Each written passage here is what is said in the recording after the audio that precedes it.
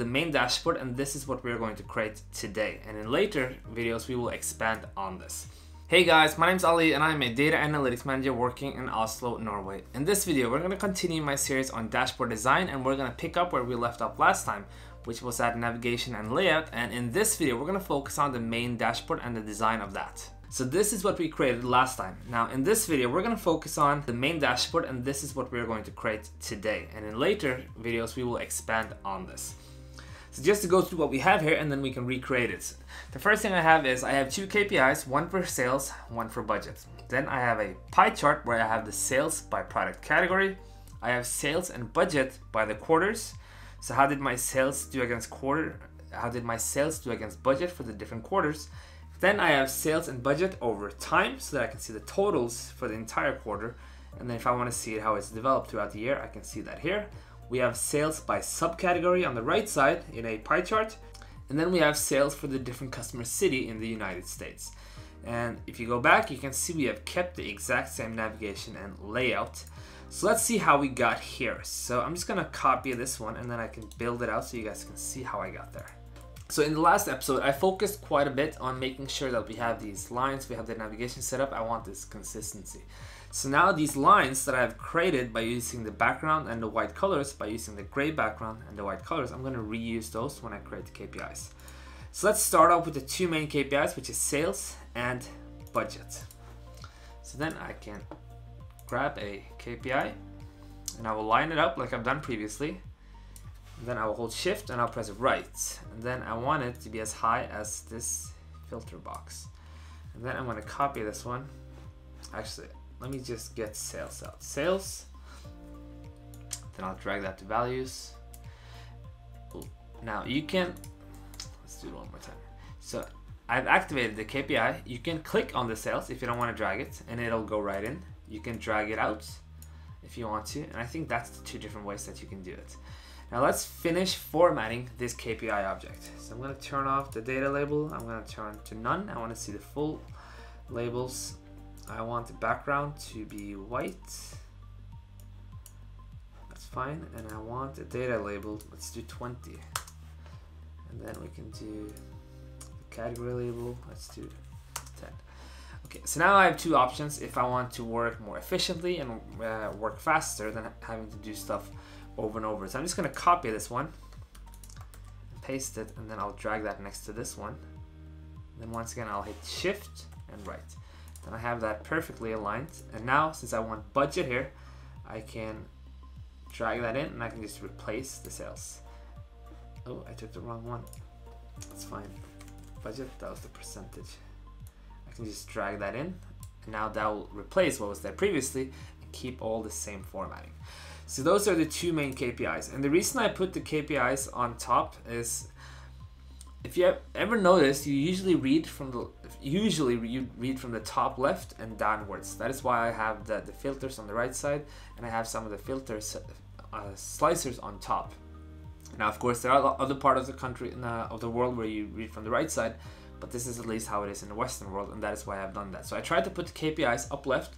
Then I have more of the larger masses of information more downwards, and I will talk through why I have chosen to put the different elements where they are, because they need a certain amount of room and space to be able to show the information that I want them to show.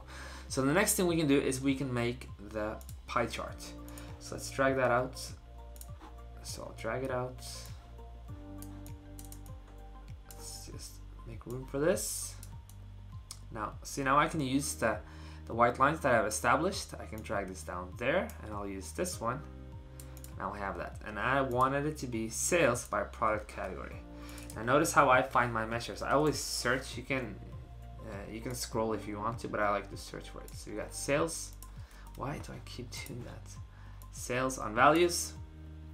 See, that comes there. Product C, product category. And I will drag that to the details. Then I'm going to format this, and I'm going to reuse that formatting like I've shown you guys previously in other graphs. So I want the title to be a little bit easier to see. I think that's a little bit too bright. Let's turn the background on again so we get a nice white box around it. And I like to put on more of the detail details on the labels. You can see it says accessories and bikes. But here you can go in, you can see category, you can do there's a lot of different ones you can do. I like to put all detail labels.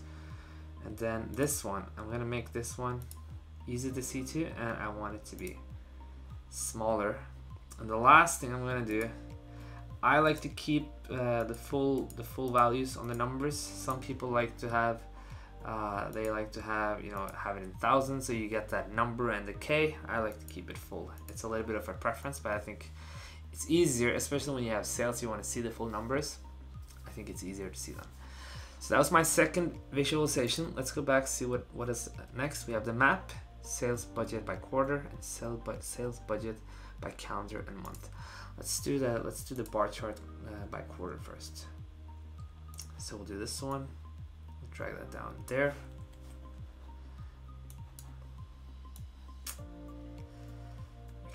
We can do half. No, it's too little. Let's do this. So once again, sales. Drag that to values. We'll search for quarter. I have a lot of fields in my calendar, but that'll go on the axis. And then I also want budget, so I can compare them. So we got sales and budget. Now look, now I'm gonna click this one, format painter, and I'm gonna get some of the formatting over. If I can do it right. There we are. So I got some of it, but I don't think I got everything that I wanted, because I want the x-axis to show the full labels.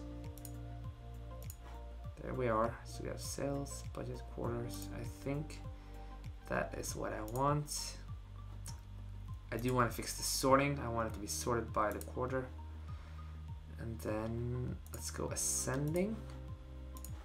And I don't like this calendar quarter name, so we're just going to call it quarter. There we are. Now the next thing I can do now is I can add on the line charts. Let's do that. So now I can copy this one, paste it, drag it out, one space to the right. I think that should be enough. Now I'm just going to change this visualization to a line chart. So you can see now it changes, and these softwares are fairly intuitive, so it understands where some of the different things go. So now you can see it kept the quarter on the axis, it kept the values where they're supposed to be. It becomes a line chart which shows it over time, which works perfectly. But I want it to be month. So I'm going to search for month. I'll drag that. You know, if I want to, I can put it under there, and you can actually, if you see here, you can drill down if you want to drill up and down. That is one possibility, but since we have quarter on the left side, there is no need for that. You can see I have inherited a lot of the formatting, actually all the formatting. On the left side, same colors. You can see the axis has full numbers, saving a lot of time developing like this.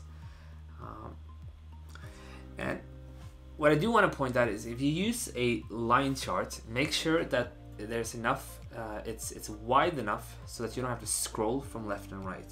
So if I drag this back, you can see when I get that scroll bar at the bottom, it becomes a little bit hard to, it's just not very user friendly, and it's not very user design friendly. And you can see that the labels, they flip, which means you kind of have to flip your head also sometimes. You don't want that. You want to be able to just keep it full, and that's also why I use the short name on the visualization on the month, because then it's easy to see it right away.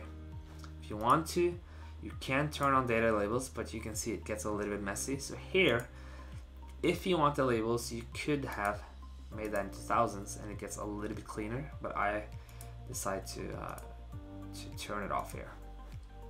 The next thing we're going to do is we're going to add the map on top. Let's do that. So we will add this map, and for most softwares, Tableau, Click, and Power BI, you can add maps by longitude and latitude. What's great about Power BI though is I know that as long as the excuse me, as long as the column gets recognized or gets tagged, I'll show you. You can see here it has a globus, so I've set the type as a data category and city because I know that it's a city name. Then it will, I believe it will use the Bing search engine, which is Microsoft search engine, to figure out where is that in the world, and then you can find it. Now I know that sometimes it's useful then to have the country and the city. This time we only have the city, and I've decided just to focus on the US. But let's drag customer city to a location. You can see I get a lot of dots. I'm gonna zoom in on the US, put it right there, and then I will map control. I will turn off the auto zoom, because if you have it on and then you move around, it zooms out and then it zooms back in. I don't want that. I only wanted to focus on the US. So let's do it like this. Perfect. Now I want the different sizes on the bubbles to be affected by the sales depending where they are. So let's drag sales this size. And then of course I want to format it. I will click one of the elements where I've done a lot of the formatting. I want to reuse that. I'll click that. You can see I inherit a lot of that. So now you can see I got these nice lines going all around. It's getting a nice look. The last thing I want to do is I want to add the bar chart on the right side. And you will see, I believe I had product there. So I'll line it up and I'll do one shift and one to the right. And what's great about this is that when I drag it on, when I put it on the right side and I let it go across, first of all, let me just check really quick. It was a subcategory, so let's do that. Let me just build it first and then I'll show you guys. Axis subcategory, and then we have, we'll just do sales. There you can see, and I'll click this one, format painter, and paint it on there. There we have. So the reason I like to do this is, first of all, if you have a long list of something, the less scrolling up and down, the better, I think. I also think when you have longer names, such as subcategories, it is easier to keep it horizontal, because then you can read the labels naturally as you would read. Otherwise you would have to tilt your head. Now you also, if you want to, you can turn on the data labels. That's also not an issue, because they get enough room, they get enough width to actually show. Once again, I took the formatting and I put it on there, and you can see now that it's quite easy to see. And now if I want to, I can click a category over here. It filters that down. If I want to focus on quarter one, I'll click that, it will filter that down. If I click mountain bikes, then it will filter that down. You guys are getting the point. If I click a city, it will filter that down. Notice I don't have no tables. I just kept it clean, nice, and kept it visual. I haven't used any custom visualizations. I'll come back to that later. I haven't done anything advanced. The purpose of this part is just to create the main dashboard to get a quick overview. So that is my example on how you can set up a main dashboard. I hope this was useful. In the next video, we're going to take a look at more detailed pages and how we can create those, how we can take this a step further and create those pages that kind of drills down into certain details in your data to give a detailed perspective on that. If you like this video, then give it a thumbs up. If you want to follow this series or you want to see more videos on data and analytics, then subscribe to my channel, and I'll see you guys in the next video.